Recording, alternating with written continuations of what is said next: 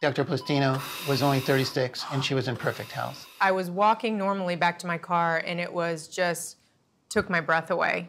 It was just a shearing, crushing pain right in the middle of my chest.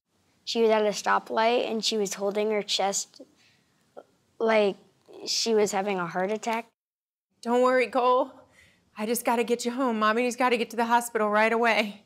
We got an emergency call about a heart attack in the ER. I just rushed to the emergency room, and what I see is not what I had expected. A patient that is not your usual patient that you would expect a heart attack. Our goal was to open up the artery as quickly as possible and support her blood pressure with a balloon pump. She did the best thing by driving to the emergency room as fast as possible. This could have been deadly.